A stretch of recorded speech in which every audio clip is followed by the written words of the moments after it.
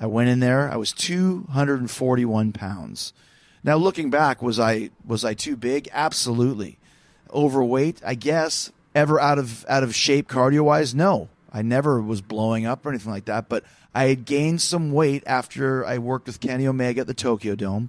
I was going through a Bruiser Brody phase, and I thought, well, I'm not tall like Brody, but I can be bigger than all these Japanese guys. Just because the way things are now, I'm one of the taller guys. Everyone's a little bit smaller. And Japanese appreciate the bulkier physiques. So let me just get a little bit bigger and just beat the crap out of it, which is what I did. It worked out to the point where I had 3 Tokyo Dome main events. I just never lost the weight. And then pandemic comes and, you just don't even realize it. So I went to the medical weight loss clinic and followed the diet and places called Options. And I wanted to lose 10 pounds. I lost 11 in the first week.